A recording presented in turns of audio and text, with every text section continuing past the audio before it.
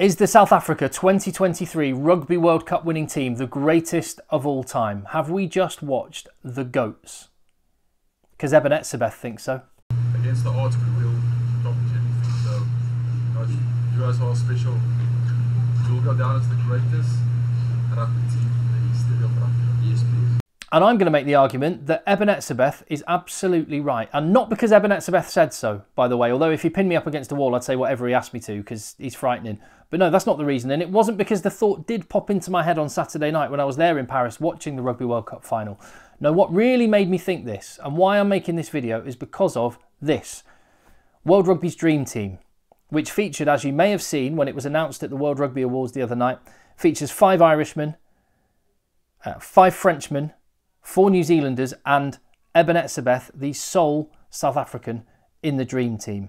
And that got me thinking, maybe this team are the greatest of all time. Or sorry, what I should say is, maybe this is the greatest team of all time. Underlining that word twice. I'm Tim. This is Egg Chasers.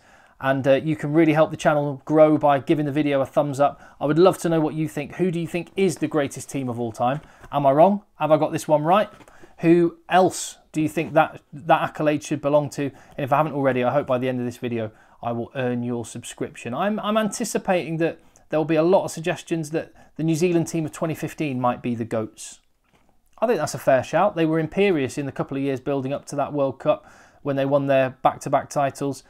When you look at the actual route to the final, it was a procession through the pools. They put 60 points on France in the quarterfinals, snuck past South Africa, and then dominated Australia in the final, 34 points to 17. When you look at the legends that bowed out in that game, the likes of Conrad Smith and Ma Nonu and Richie McCaw and Dan Carter, some of the greats, but the rest of their team wasn't too shabby either.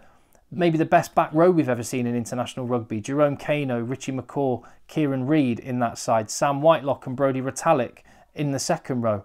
Aaron Smith at scrum half. Bowden Barrett and Sonny Bill Williams were on the bench in that team. Fantastic rugby side. So maybe, yeah, maybe they are the greats. I'm going to argue they're not, and I'll come on to why.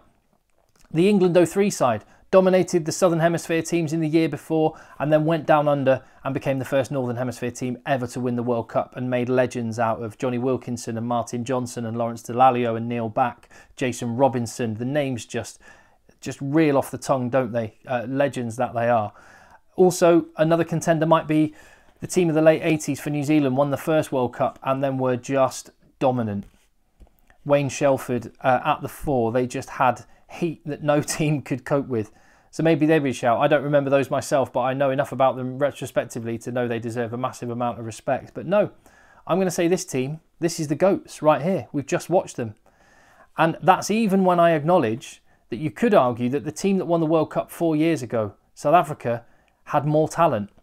Just put the two teams together, South Africa in 2019, South Africa of this year, and I think you might take a number of players then over the players now. You'd take Duane Vermeulen, age 33, winning a man of the match in a World Cup final rather than 37-year-old Duane Vermeulen. You'd take Malcolm Marx over Dion Fourie. You'd take Lukhanyo Am over Jesse Creel. Not a criticism of Creel at all, he was fantastic, but it's how good Am was then. I don't know, you might take Tendai Mtamawira, the Beast, over Stephen Kitsoff perhaps. A lot of the players are the same, but Willie le Roux then versus Willie le Roux now, I know which I'd have. You'd probably have le Roux then over Damien Willemser as well. So am I making an argument for the 2019 team being the greatest ever? No. No, I'm not. Because 2019, and this is something that links with the 2015 New Zealand team as well. They had a dominant run to the win in 2015. South Africa 4 years ago had a relatively easy run to a World Cup. They lost to New Zealand in the pool stages, but then they had Japan in the quarterfinals, Wales in the semi-finals, and England in the final. It's never easy winning a World Cup. Every World Cup winner deserves massive respect, but that's on the easier end of things. Certainly when you compare it to this year, the hardest route that any team has ever taken to World Cup glory. 7 brutal games, which included, as well as Tonga, which is no slouches in the pool stages, the world #1 team in your pool and the world #5 team. Maybe the best Irish team there's ever been. a narrow defeat as South Africa tried some things out, but the physical toll that that game would have taken and been in the legs for the rest of the tournament. And then it was only followed up by maybe the best French team there's ever been, and managing to come through that quarter-final victory against the hosts and put them out. A semi-final where they faced an England side that managed to raise themselves for easily their best performance in 4 years, which England are capable to do. And then that final against New Zealand. And it's not just the results that South Africa have got, which are remarkable in themselves, particularly backing it up week on week on week as they have had to do, and by narrow margins, whether they play well or whether they have an off day. It's the choices that South Africa have made that no other team in the world would make. What other top international team would have selected Dion Fourie in their squad? It's not happening. It just wouldn't have happened. When there was injuries to the hooker position and Dion Fourie and Marco van Staden are your backup hookers, what other team would have selected Handré Pollard and trusted in a 37-year-old who isn't really a hooker? Or certainly hasn't been for a long time.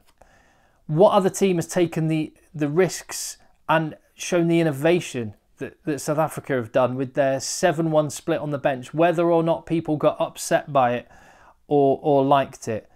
They have innovated, they've been creative, they've also redefined what it means to be a replacement.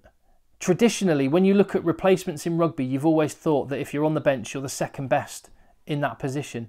Not the case when you look at South Africa. They have pioneered using particular people for particular roles against particular opponents. Look no further than the way South Africa have used Kwagga Smith, who has a role specific for that group and for that team to do a very particular job, and he has done it better than anybody and has been a massive part of why they have won.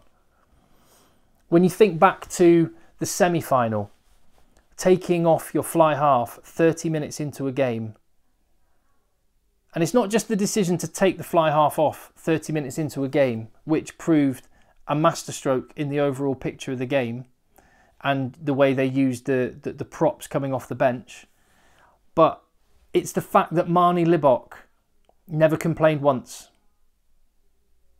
Marnie Libbok was then not selected in a World Cup final, and how many other countries would that have caused some kind of rift, some kind of clique to appear, or some word to come out in the media that there'd been someone was unhappy or disgruntled or felt slighted?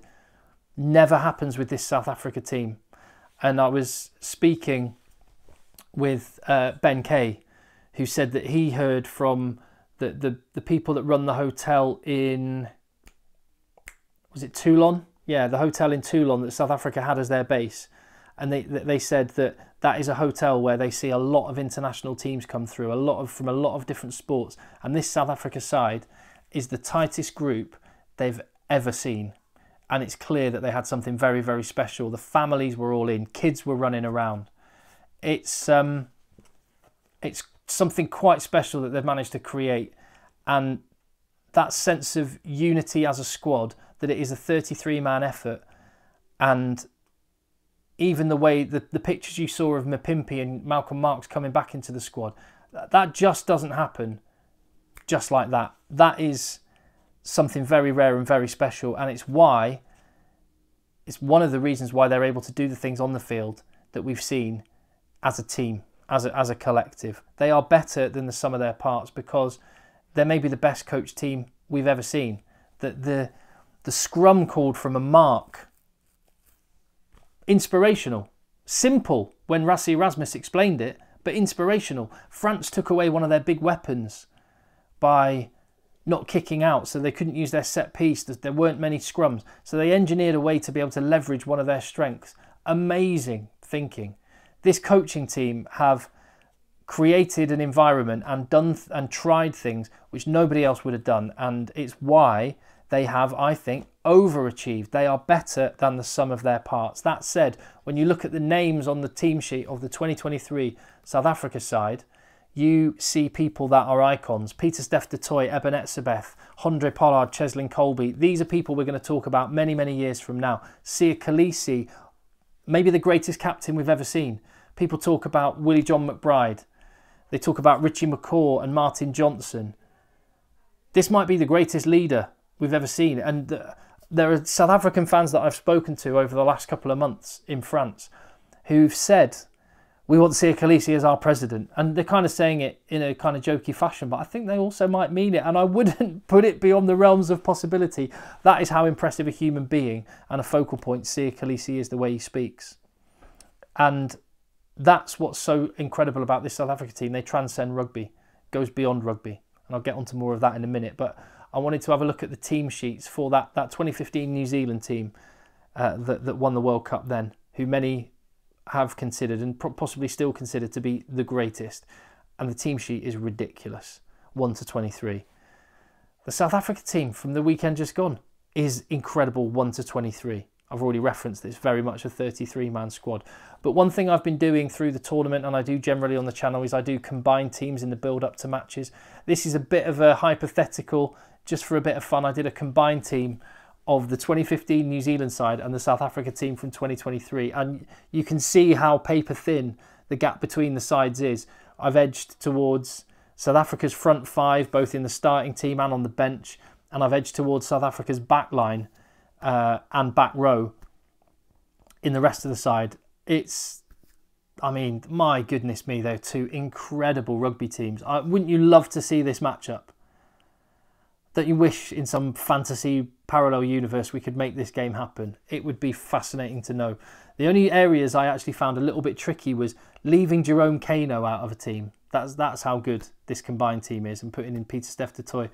And also on the wings, it was Nehe Milner-Skudder and Julian Savia. And I've edged for the South African wingers. I think in Kurt Lee Arendse, we're seeing one of the greats unfold in real time. He's just been incredible. That try-saving tackle to stop Rieko Ioane was just world-class. And that's not something he's necessarily known for. He's known mainly for being a ridiculous finisher. So there's not a lot between those two teams. I gather that. But again, let me make one final argument that South Africa 2023 are the GOATs. In 1970, and look, I may well have some details on this wrong because I'm only learning about it as I speak to South Africans through the World Cup that I've just been at in France and through just things that I've read. But in 1970, the British and Irish Lions controversially toured South Africa. No supporters travelled, and there was a lot of criticism for the British and Irish Lion players who chose to go on that tour in 1970 during apartheid. And during a period when the Springbok jersey, what it represented was division in South Africa. Rugby was the white sport. And to the point that at the stadiums during the matches, there was a black section and they were cheering for the British and Irish Lions, who would go over to them and celebrate with them when they scored tries to acknowledge the support because they had no support of their own. And now that, in 1970, there was a lot of people that would have been watching the game on Saturday night, and that was within their lifetime. Within their lifetime, they have seen South Africa and the rugby team go from that to now what the Springbok jersey represents it's a symbol for the kind of South Africa that many, many millions of people want and are striving for. And chills down my spine as I even say those words. That is how powerful this South Africa team is and has become. And that's not by accident. That is the responsibility, and that is one of the motivations which has driven them to achieve greatness. And so if you find it hard to choose between New Zealand 2015 or any other team and South Africa 2023, let that be the element that swings it just in this team's favour, because on and off the field, they are something very, very special. I'd love to know your comments. Get stuck in. I'd love it if you'd give the video a thumbs up and share the video. And I would love to have your subscription. I'm Tim. This is Egg Chasers, and I'll see you on the next one.